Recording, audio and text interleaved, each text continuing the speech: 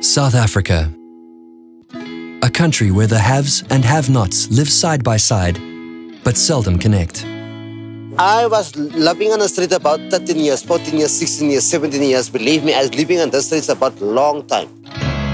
People want to help, but aren't always sure how. And for the homeless, begging is degrading. In partnership with the Haven Night Shelter, the Street Store was born. The world's first rent-free, premises-free, free pop-up store for the homeless. Somewhere safe to give and easy to collect.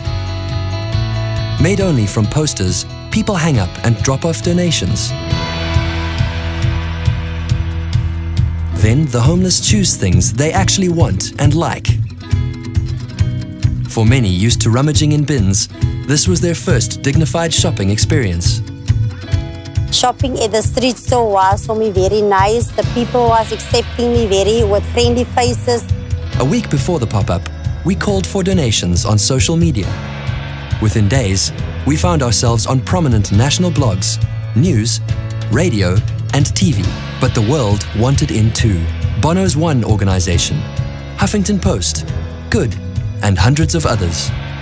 Over 3,500 homeless were clothed, and millions in free PR was generated. More importantly, we brought people together like never before. But homelessness is international, so we went open source. Anyone can download the artwork and host their own street store.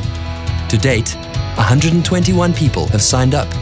A few simple posters to restore the dignity to the homeless in Cape Town suddenly touched the lives of so many more. You are sent from heaven. Thank you very much. There's no way I can pay you back. Thank you very much. I appreciate it, man.